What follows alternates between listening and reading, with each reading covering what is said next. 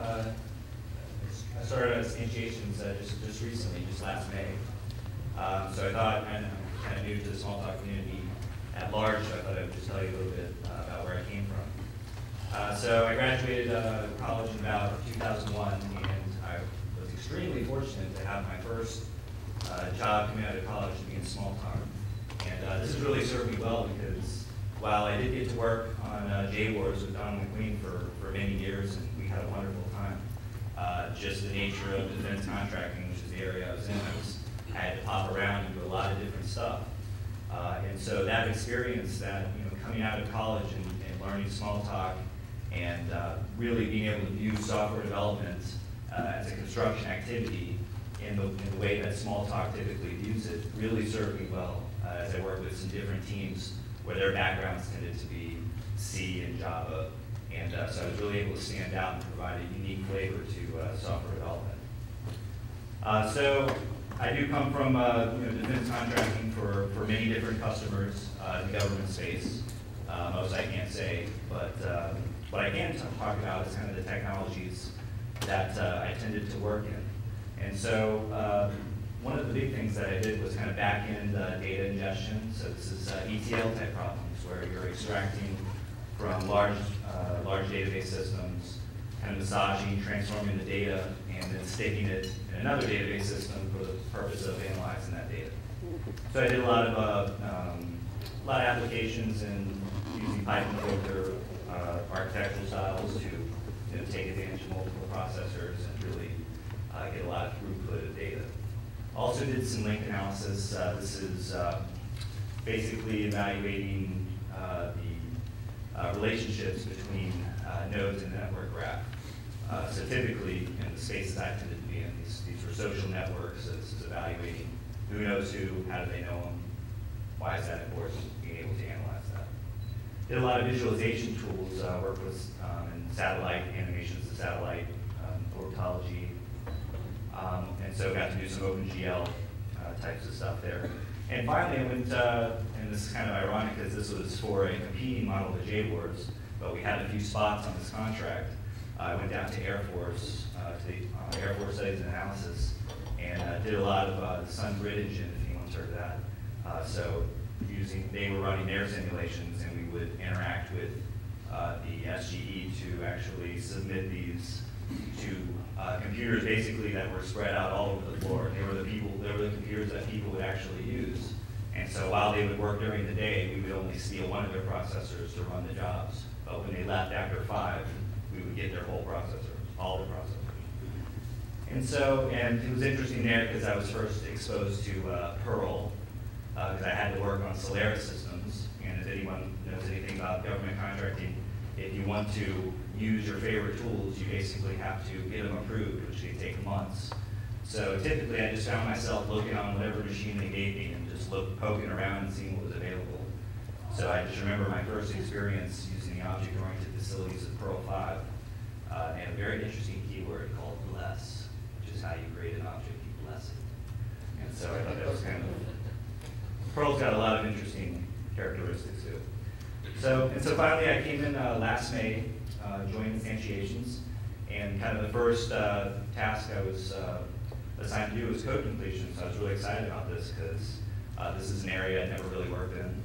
And so let's talk about, just in general, there are a few different use cases, but basically, and in standard engineering fashion, I took a look at John O'Keefe's slides and I took this one for myself. So you'll probably see this in a different form a little later, but as we're all pretty familiar with code completion, so the idea is to, you can't recall, you can't just remember all these names exactly as they are. And so what we can do is use the computer's abilities to calculate. We can use our abilities to search, in different ways to be able to see these names in kind of a pop-up list and select them. And I don't know how well you can see that graphic. It looks pretty good, actually. That's kind of the theme I choose for mine. This is not the stock default theme, but as you can see, we have this whole theming and kind of match highlighting engine that can stylize a lot of the content that's in the pop-up. Just a quick overview of the release history. This is pretty new. The code completion first came in at 8.5, and which was last August. And the nice thing was, since I came on board in May, which is kind of midstream, the first thing I did was took a look at our community and VA primarily. And what was interesting was there were about four pages of just content after content of what our user community wanted to see. And I thought that was very interesting because that just told me, that people had pretty strong feelings about, what code completion, what the experience should be like. And I really wanted to model it after, kind of the union of what our user community wanted, as well as take my experiences both from the Smalltalk, ID experience, as well as a lot of external ID experience, and kind of bring that together. And then the other thing, of course, was, just lots and lots of research. And by that, I mean just crawling through forums, bug requests or bug releases, and all these kinds of deals, just to see what the problems people had with current code completion. And this is both within Smalltalk IDs as well as some of the bigger ones were like NetBeans and Eclipse and Visual Studios and IntelliJ. Then I looked in Smalltalk, Pharaoh and VisualWorks, and looked at all these things. And everybody has their strong points in there, and some really unique. They bring unique flavors to them, and so I kind of wanted to do our own thing, but kind of bring everything together as best we could, and see if folks were coming from different environments, if we could find a way to have them be able to tweak it so they could be comfortable. And so I think 8.5, when it came in, it was pretty good. We definitely checked the box, and it was context-sensitive code completion, and it had some neat stylization. But I thought there was a lot more that I really wanted to do. And so in version 8.5.1, it's actually a kind of a major overhaul. I don't know if you'll really see it right off the bat, but there are a lot of new features. We're going to look at our configuration UI. We've almost tripled our number of features that are actually available for you to tweak. And the idea, the kind of design philosophy around it was that it's not expected that you open a product and the first thing you're supposed to do is go to the config UI and start messing around with everything. It's really about, hopefully you like the stock experience, but everybody likes something just a little bit different. So if that's the case, hopefully we have exposed some settings that allow you to make it the way that you'd like to see it. So I'd like to talk about some of the features for 8.5.1, which is our current release. These are kind of the major features. First of all, we redesigned our configuration UI, and this is kind of necessary because we have so many more options. And before it was kind of a very simple key value table. Well, with 42 some odd options now, that's not really appropriate to present it that way. So we've got a slightly different looking configuration UI. We also do theme and match highlighting. So theming is just basically the idea that you have control over the background, foreground colors for fonts. Match highlighting is about as you type. It's able to partially stylize text that's showing up in the pop-up to show, here's what you already typed, here's what remains to be typed. So you have control over, colors and stylizations. We've got camel case matching, which is my favorite feature. And we do it in a little different fashion. We offer actually 4 variants of an algorithm so there's 2 main camel case matching algorithms, and we're going to look at some of the differences. The simple one, kind of the most strict form, is the kind that you see in NetBeans or Eclipse. But then we have another kind that's I'm only aware of one other IDE out there that does it this way, and that's IntelliJ, where for camel case matching, you're not required to press the shift key or the uppercase character to do camel case matching. So we can do camel case matching all lowercase. Live filtering, this is the concept of when the pop-up comes up, we have special hotkeys that allow you to quickly filter. I only want to see public methods. I only want to see, show me a hierarchy sort versus a lexicographical sort. And it only lasts for as long as the pop-up is up. Once it goes away, it restores your original settings from the global configuration. We've got some light block argument detection. This is mostly based on naming convention, but it does do some checking of senders and implementers to try to figure out if this thing is a block. And the purpose of that is when you accept a completion, it will automatically insert blocks in the arguments if it can detect that it is one. Something that's new is pre-write chain visibility. So if you're in a browser and you're looking at a particular class that belongs to a particular application, we can actually, kind of similar to, in Java or whatnot, imports, just kind of analyzing, kind of up the chain what's actually visible to you. Obviously, in a Smalltalk system, you can reference whatever you want, but for the purposes of packaging, you kind of you may just want to see what's visible on up the chain. Sir? So, just going back to the previous one about blocks, trying to visualize what it does. When it detects that you're matching a method that takes block arguments, and it does the code completion, it puts in empty blocks when you type the code in. Is that? Yes, that's correct. And we're gonna see that. And most of this, I'll breeze through the slides here, and then we're gonna see. Most of this will be a demo, just kind of live. So we'll definitely take a look at that. Yeah. And it also takes a cursor and puts it in the first argument position inside that block, so you don't have to go very far. We've got drag and drop, which is I actually end up using this a lot. I don't know how others will end up using it, but the suggestions basically become you can drag them out and have open browsers on them, either reference browsers or senders, implementers. And then we have some a new completion type, which we'll be talking about. So I wanted to kind of talk about the general design philosophy from kind of the principal design decisions or architecture. Basically, we've got Code Assist is built on a more generalized content assist framework. And so the idea of this was that, and this is some of the lessons I learned when I had to build some applications on the NetBeans and CodeSwitch client platforms, where their own IDE is built, using their little modular system. But when I want to create something for myself, I can grab some of their modules and use them. And there's kind of a nice, they expose frameworks that you can inject certain behavior into.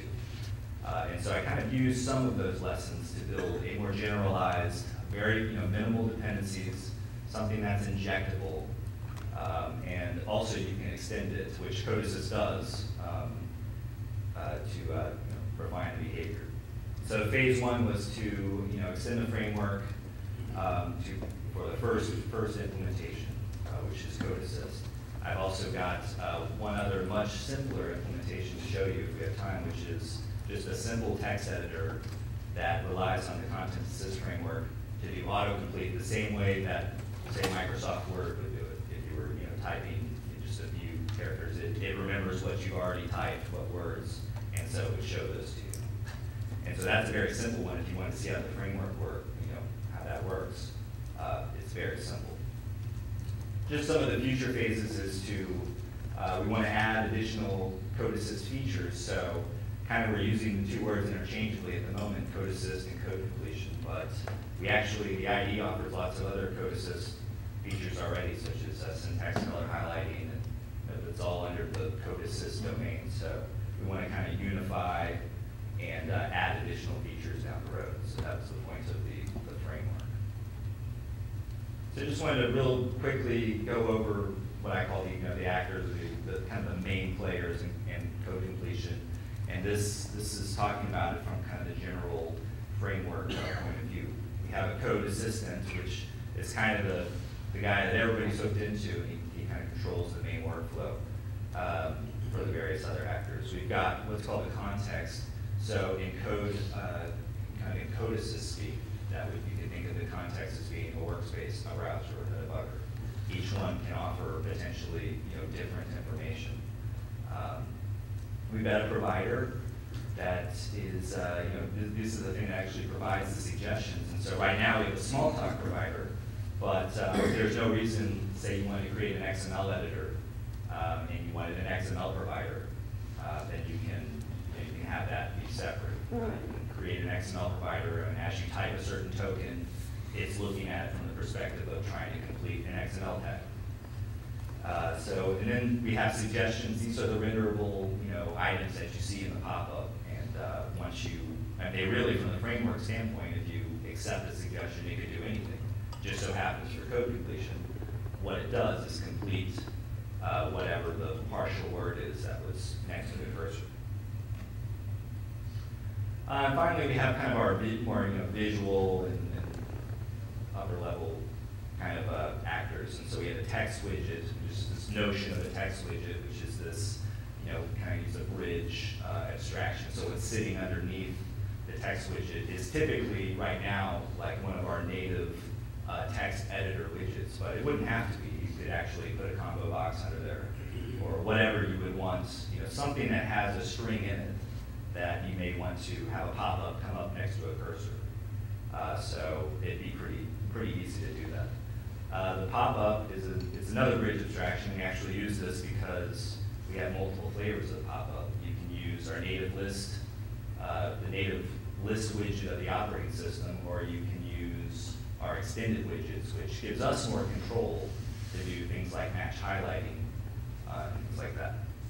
And finally, we have this kind of the concept of a session is what I liked. I didn't know how it would go in the very beginning, but it's turned out to be extremely useful abstraction.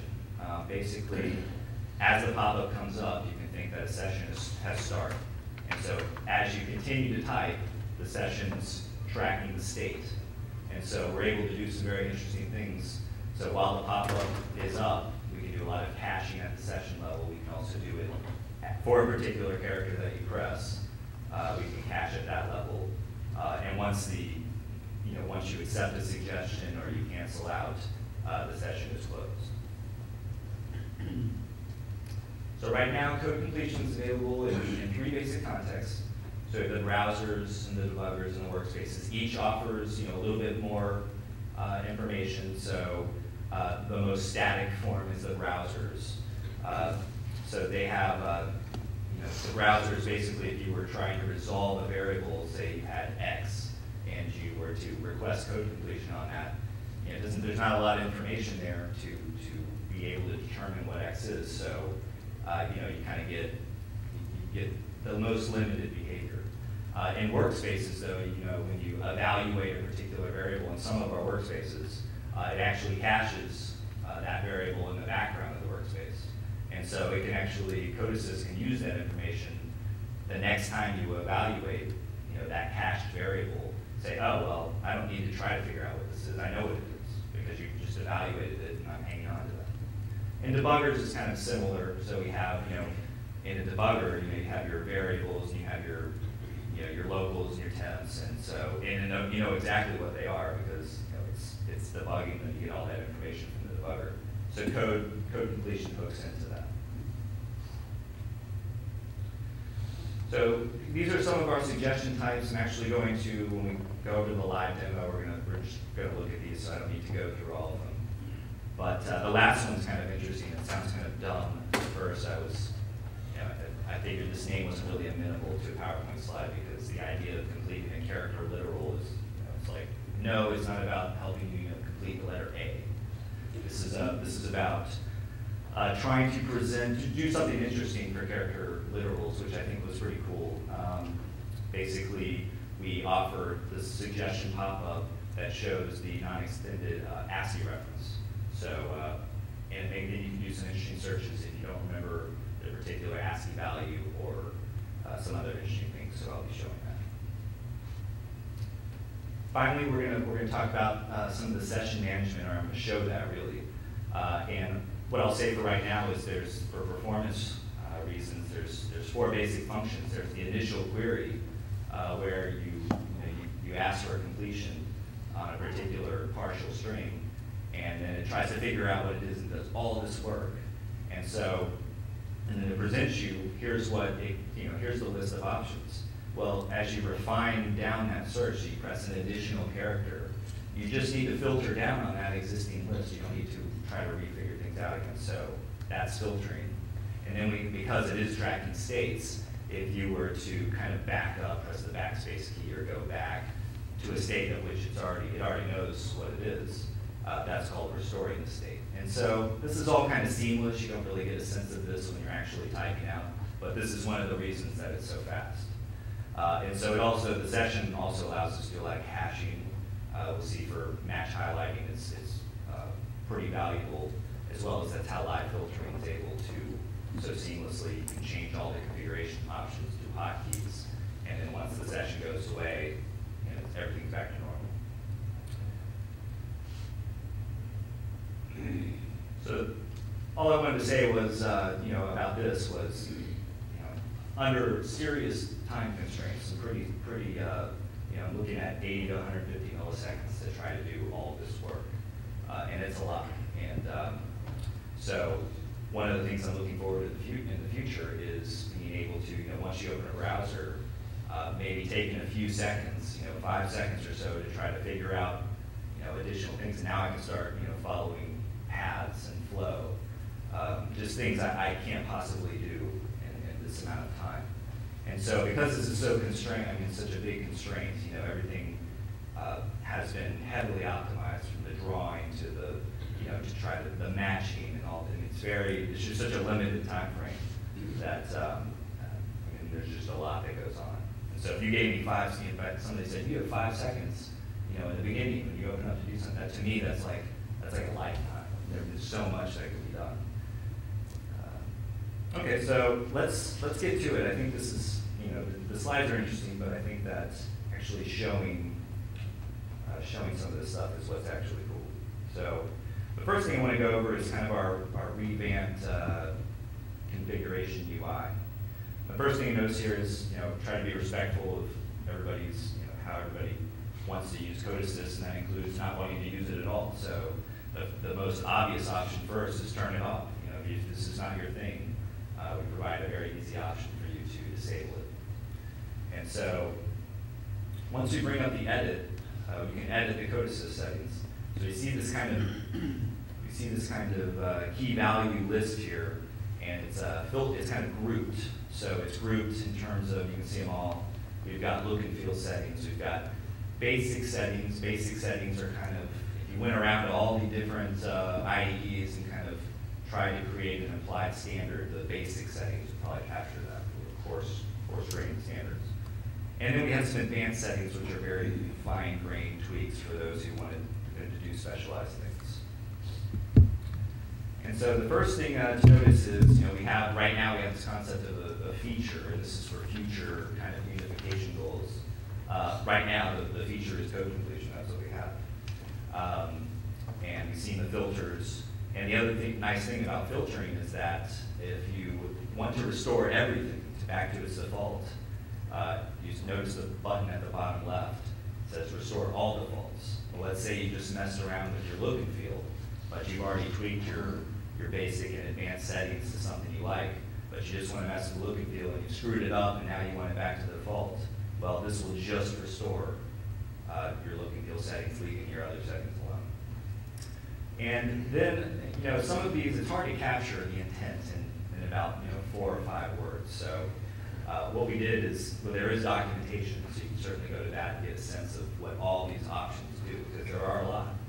But you can also, if you kind of want to get the gist, well, we added tooltips over if you hover over a particular option name, you can kind of get a quick sense of what these do.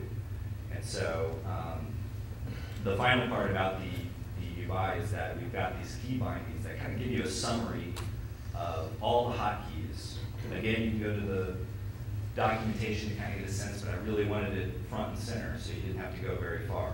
And so this is kind of dynamically generated because you, depending on what your settings are, these may read differently. But this shows you what, you know, the hotkeys are. It shows you how to accept your completion, how to actually activate code completion. So the first thing, let's just go through some of the look and feel, and then I'm going to take us through some of, we're going to do some actual, just some scenarios that we'll look at. So if I bring up, let me just bring up a workspace here, and we'll just quickly take a look at, you know, what this is. Now, you see the background's blue, and that's because it's set up to be default, and so it's using my default colors for my browser. So take a look at this, you can see I use a blue one. And so that's what it's actually going to do. And so Right now we see kind of the first three are these pseudo variables. We don't really have any locals at the moment, but we can change that. And so those will come up first, followed by your pseudos. Followed by, we have a bunch of classes, and even though applications are classes, apps and sub-apps, we actually sort those after. We want to do that because this just found these aren't typically referenced in code. You're not typically typing these out, but they're still, obviously they should still be in there, but we just kind of lower their sort priority a little bit. Finally, we have, you see a bunch of pool. These are a bunch of pool variables. We have pool dictionaries, and so that's that basic context. This is basically the non-method context if you're entering a class name or whatnot. So if we enter a class name, let's say ordered collection, and we take a look at some of the methods. So here it knew exactly what ordered collection was, so we get this kind of this hierarchy sort, where it's first showing everything from ordered collection on up the superchain class. Now I can use that live filtering if I just press Control-Shift-H, and I can change it real quickly to be a lexicographical sort. And I can also, if I don't like those private methods there, I'm sort of interested in public, I can do a Control-Shift-P. And so this remains active. These policies that I'm switching around are active for as long as code assist is actually up. But once I shut it down and I bring it back, I get kind of whatever my global configuration says it should be. And so these are the method suggestions. So what we kind of see is, first of all, if the name is too long for the display, we're working on a very kind of limited display. Usually I'm at 1080p, and people generally have larger resolutions than this. So there's usually a little more screen real estate, but you can see here the ... There's a lot of formatting that goes on to try to fit things in. So on the right side, you're kind of seeing the description of what this is, and on the left side, you see the actual method name, and it's is it public or it's private. And so some of the, as far as the look and feel goes, some of the things you can do, if you're kind of you're of the mind that you like real basic, you're not really interested in the icons and the color and the match highlighting. You still want to use code completion, but you're just not interested in all that. What we can do is we can give you kind of the basic list widgets. That's just it's just very basic, very simple. But this may be your thing. So you may just there's not a whole lot to it. You saw a lot of those options disappear because quite frankly, we just don't have the same amount of control over the native list widget of the operating system. And so you can, however, still do some theming, such as changing the background and the foreground color. You can change the text. And you can also size, you can still size up and down the number of suggestions. So we do have a pretty sophisticated layout policy up in the general framework. So you'll notice here, let's see what 20 gets us. So that's going to want to show under, but suppose you're way down here, and then it's going to figure out the constraints of the screen. Here it's going to show above. And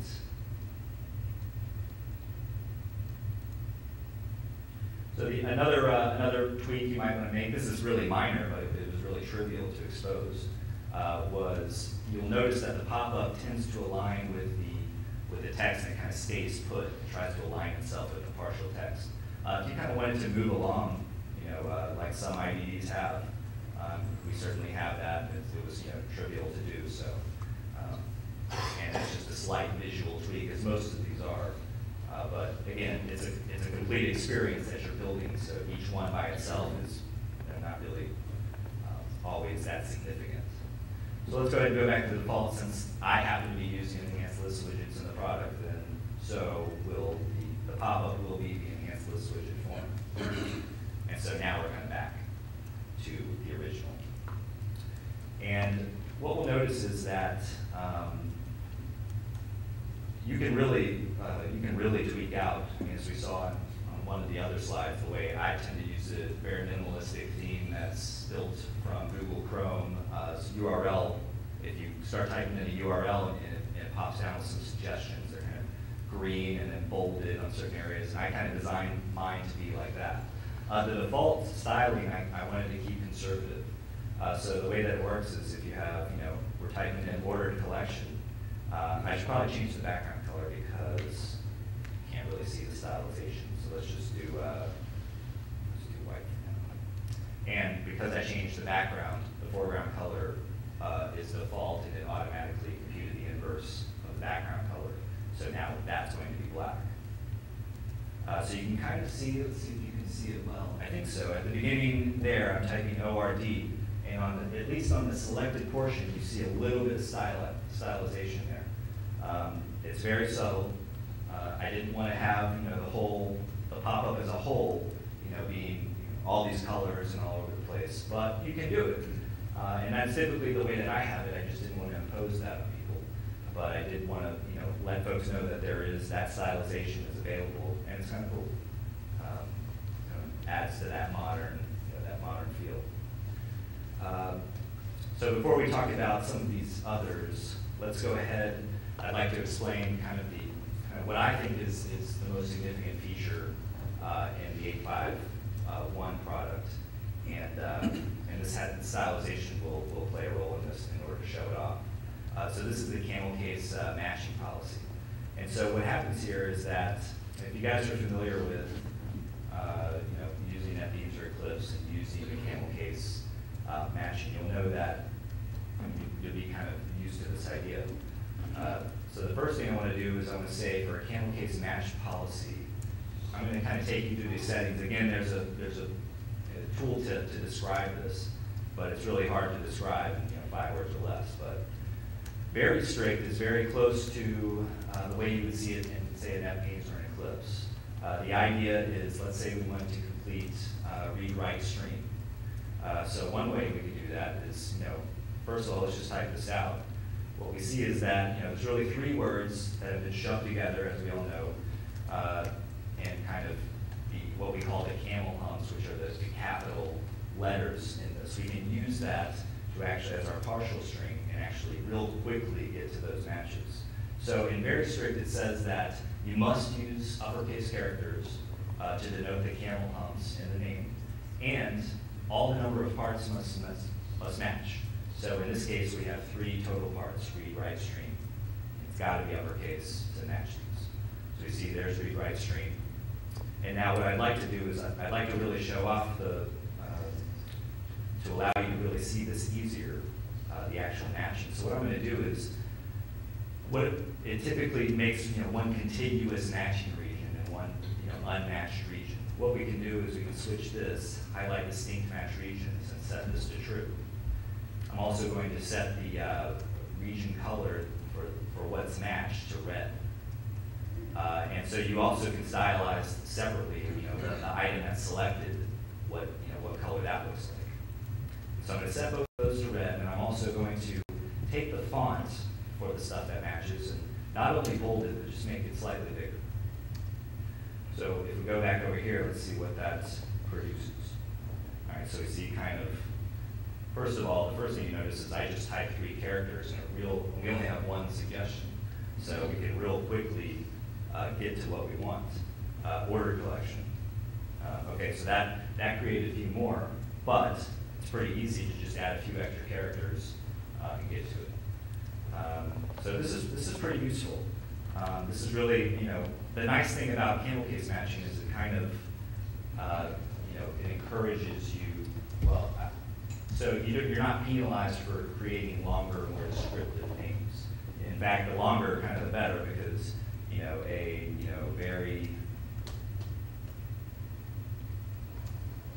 would kind of just be a very long.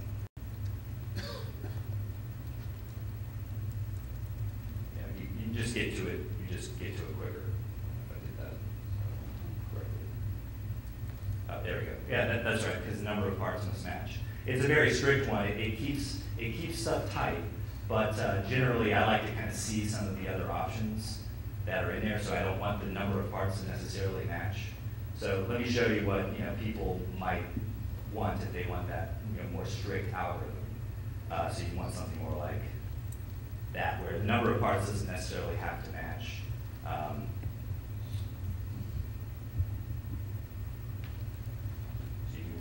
think you can kind of get a sense for how this algorithm is sort of working. So that's the difference between very strict and strict.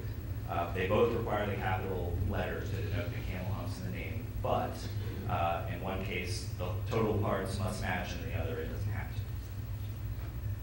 to. This is a completely different algorithm. It's much more ambiguous, and it requires a much more sophisticated algorithm to do this. So for read-write stream, you can just type, let's go ahead and, you kind of get the idea of lenient would be the number of parts must match, and then very lenient is they don't have to match. In both cases, we don't have to press capital letters any longer. So read-write stream, there you go. So you can now quickly get to very, very quickly start completing things. So a very long string, a very long string. So things become much shorter. So we have that going for classes and for locals and all that, but I wanted to do something for methods. And which is kind of, if you think about it, so we'll take add, after index. Now how can we make this fit with the camel case algorithm that we came up with? Well, what we did is we said, well, let's go ahead. I wanted to make sure that pressing the colon was optional, because the whole idea is to take you away from having to press the shift key.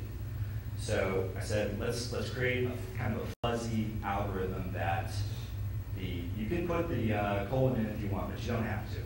And then in order to make it work, we just artificially promote every letter that in the selector name that comes after the colon to the uppercase variant. So we kind of pass in this modified form, and it actually fits very nicely with the algorithm.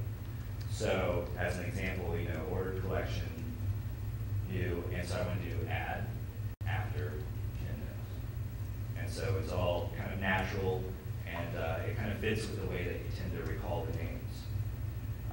And as I said, you can put, you can see how that's matching, and the colon kind of becomes a clean star before the colon as it kind of matches up to the colon. And so you don't have to have it in there, but you can. And it just becomes very, very easy and natural over time, and this is the way that I typically use it today, and it saves just a whole lot of typing. So let me just go over some of these. I'd like to show you some of the kind of the lower level algorithm stuff. Let's take a look at some assignment tracking. So we have, let's do this. Let's do x equals order collection new. We'll say y equals x, and then we'll say z equals y. So what should z be? Well, we can see, and we know that it should be an order collection instance. Well, so it is able to also keep track of assignments and understand that that's what it is. And again, so we get this nice clean, and this is an option. You don't have to have it do a hierarchy sort, but if it knows exactly what it is, then it can do this hierarchy sort, and you can quickly filter down and say, I don't want to see, I only want to see public methods. I don't want to see methods that have object in it. And so now you can kind of quickly get down to this very nice list that you can begin doing some API browsing on. Wanted to show you some conditional assignments. So this is the idea that if I said x equals 3, and then I consider Boolean expression b, and I said, if that's true, now x equals a string. So now the question is, what is x? And so the answer is, well, it's either a small integer or it's a string. We don't actually know until b gets evaluated. And so what it kind of creates is this aggregate type of both an integer and a string. And so you still get access to all the methods. And of course, you see a lot of object methods, which are really easy to get rid of if that's not your thing. And so there it is. And so we also, but it even has some more interesting code path following abilities. We've got these things called logical assignments, where even though control flow structures aren't officially part of the language, let's say we consider Boolean expression b, if true, do the camel case matching here, if true, if false. This goes back to that gentleman who just asked about you can see here that it could detect that those were blocks, and so it's actually inserted those and placed a cursor inside the first argument block there. And so if we have this, and let's even go a little bit further. Inside there, we have another one. We say x equals a string, and then in this path, x equals another string. And we go down here, if false, and then Boolean expression B, if true, if false, x equals. So I'm just making sure all paths are covered.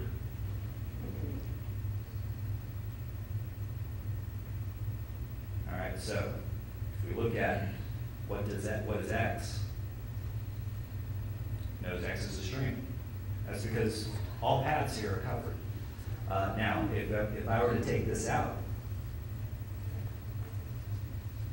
now the notion of code, it just knows tokens, strings. So if we take here, it's not able to follow right string. It doesn't know what the return value of that is. And so what we can do, though, is say, well, let's start using this thing. So I'll do a next put all a string, followed by space, followed by next, followed by contents or whatnot. Now let's take a look at what it thinks stream is. So let's get rid of object, and we can see it's pretty much figured it out at this point. This thing is a string of some sort. So you can see in there that positionable string, read write string. So just with a few methods in this particular area, it actually knows what it is. So that's the whole type reconstruction. We actually have some would call it cheating. We call it heuristic analysis, where it's using naming conventions, and it's very pragmatic to do this because it all kind of connects together sooner or later. I'll kind of show you a quick example, but let's take as sorted collection. Well, it doesn't really follow the path of that, but what it does is say, well, it's as and then it's something. And is that something up in the, is that a class name? And if so, let's make that, and I know what that is. We'll make it this. And so finally, we'll just do a couple more here before I gotta cut it off. All satisfy. Well, that'd be hard to figure out what that is, but that whole expression it knows is a Boolean. This is just based on some heuristic things. So I think I'm out of time. Is that correct? Yes. So anyway, thank you.